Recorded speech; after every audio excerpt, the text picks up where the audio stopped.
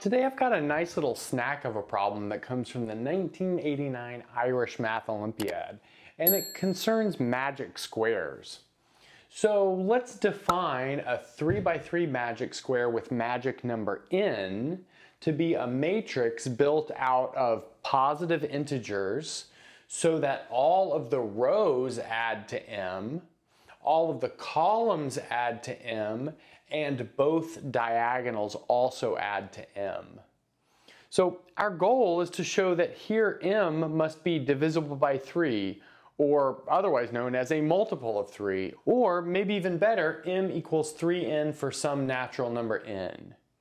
And then we'll follow that up by showing that in this setup, every entry is less than or equal to 2n minus 1. Okay, so let's get started. So let's consider the following 3 by 3 magic square. So I'm going to label the entries as A1, B1, and C1 in the first row, maybe like A2, B2, C2 in the second row, and then A3, B3, and C3 in the third row. And then the trick here is to, instead of looking at the sum of the rows, the columns, and the diagonals, is to break this down into more manageable pieces. And so I'll look at the sum of all of the diagonal entries, not the diagonals, but just the entries on the diagonal. So let's circle those here, here, here, and here. And let's introduce that notation. So maybe I'll call that x. So let's set x equal to, like I said, a1 plus c1 plus a3 plus c3. So that's the sum of the diagonal entries. Next, I'll look at the sum of what I'll call the midpoint entries. So those are the midpoints of each of the edges, if you will. So let's circle those in green.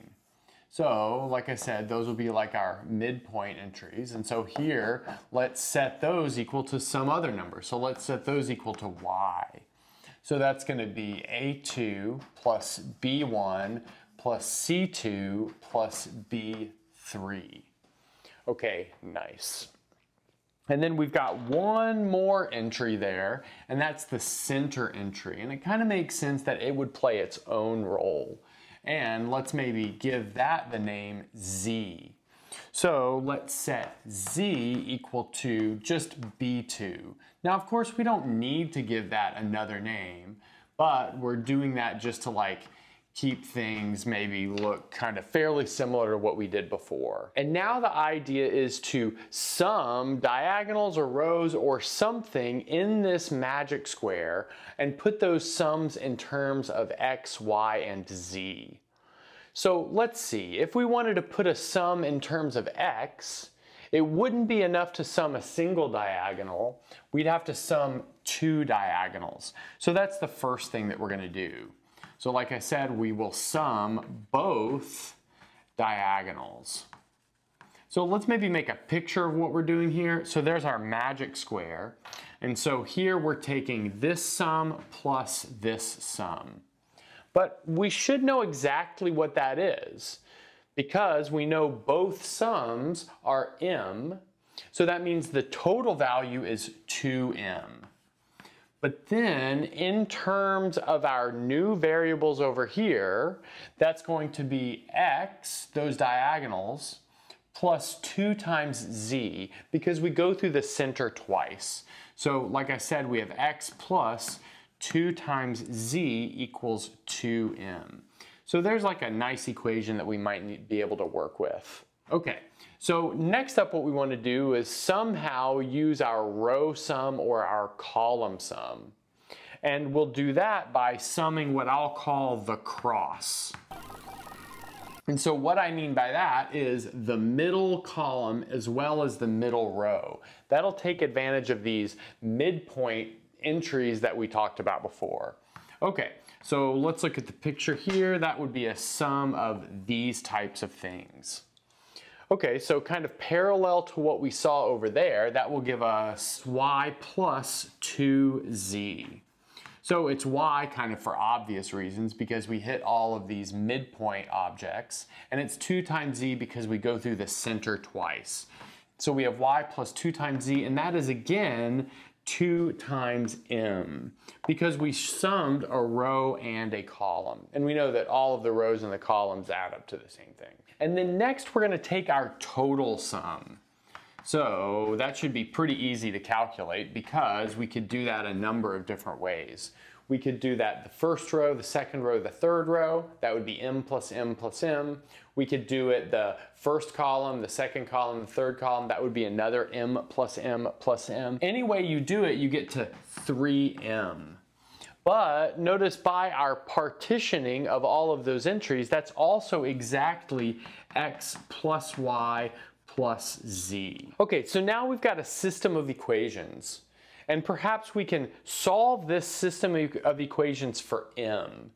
And the way I look at it, there's an obvious way to get a single m. And that would be to add these two equations, the first two equations, and then subtract the second equation. So let's see what that leaves us with.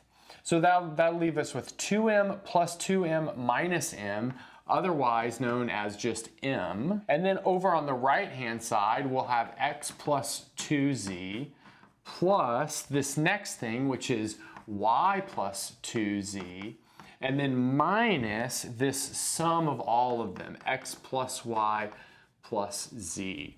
So something like that.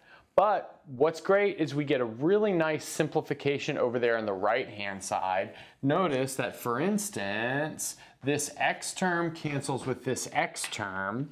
Next up, this y term cancels with this y term. And then we have 2z plus 2z minus z, which is otherwise known as 3z. So we have m equals 3 times z. But that's the first part of this problem, to show that m is 3 times an integer. It just turns out that that integer happens to be the central element here, or the central entry of our magic square. And now we have to work with this inequality, and the inequality in this setup goes like this. So all entries should be less than or equal to 2 times z minus 1, based off this rule over here. Well, notice that the center is immediately less than or equal to 2 times z minus 1, as it's just z itself. And since we're taking from natural numbers, we have it. So all we need to do is look at all of the other entries. And we'll do that by taking a sum that goes through the center. Either this middle column, this middle row, or one of the diagonals. But all of these are very similar, so we're going to focus on a single diagonal, and that diagonal will be the one that goes down and right. Okay, so focusing on that diagonal, we have a1 plus b2 plus c3 equals m. Okay, but let's notice that b2 is equal to z by our notation up here, and m is equal to 3z by what we already showed. So now moving some things around, we have a1 plus c3 is equal to 2 times z. But now, since a1 and c3 are positive integers, otherwise known as natural numbers, we know the largest they could be is 2z minus 1. Because if any of them are larger than 2z minus 1, then this sum will not hold. So, in other words, we can say here, a1 and c3, well, let's put it like this. They're bigger than or equal to 1 and less than or equal to 2z minus 1.